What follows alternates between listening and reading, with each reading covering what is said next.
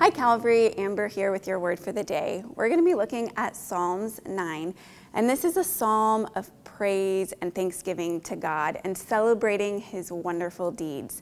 I encourage you to go ahead and read the whole chapter today on your own, but we're going to be looking at the first two verses today. And so this is what it says. I give thanks to the Lord with my whole heart. I will recount all your wonderful deeds. I will be glad and exult in you. I will sing praise to your name, O Most High.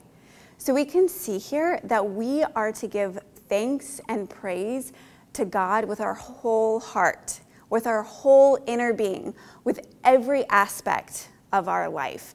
And this comes from surrendering to God and praising him with everything that we do and everything that we are.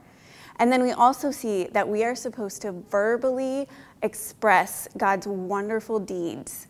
And this starts with history of him creating the earth. He created everything, and praising him and recognizing him for that.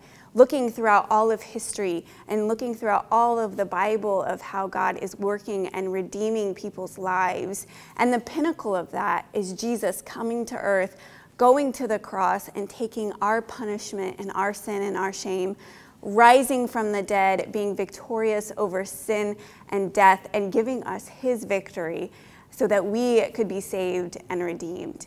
And it's so important and significant when we make a consistent practice of expressing thanksgiving to God and recognizing his works around us, because it changes our perspective in life.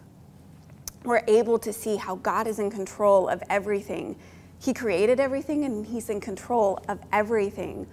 We're able to see how the world isn't as bad as the news makes it out to be, because God is still working. God is actively working in this world, and he's working in your life. You're able to see how God is good and loving and gracious and kind, and he is with you and he is for you. And it changes our hearts and it changes our attitude when we do this, where we have more hope, and hope that doesn't fade no matter what's going on. We have joy and we have peace, peace that lasts in the chaos and the fear. And we are grateful, and we're able to express that gratitude to God and those around us. So I encourage you today to start the practice of expressing gratitude and thanksgiving to God and recognizing how he is working around you. Have a great day, Calvary.